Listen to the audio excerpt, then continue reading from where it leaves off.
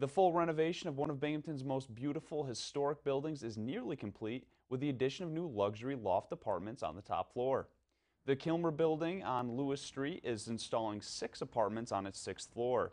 Frank and Lynn Whitney purchased the 1903 building about 10 years ago and began refurbishing it back to its historic grandeur.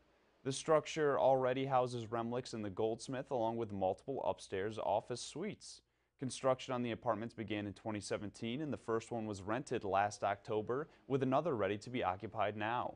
They have 2 bedrooms and 2 baths, one of which is ADA compliant, along with upscale fixtures and appliances and large walk-in closets. Plus, the great rooms maintain the original high ceilings and the apartments provide sweeping views of downtown Binghamton. Frank Whitney says that while the 10-year journey to fully renovate the building is almost finished, he's made accommodations for the future.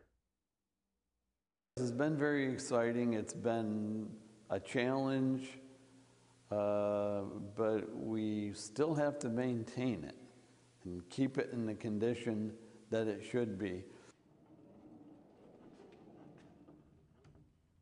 The other 4 apartments is on hold until next winter. In the meantime, this summer he'll be building a penthouse office on the roof for his business. There will also be large decks and rooftop gardens up there for the residents. If you're interested in one of the future apartments, stop by the Railside Properties office on the 4th floor of the building.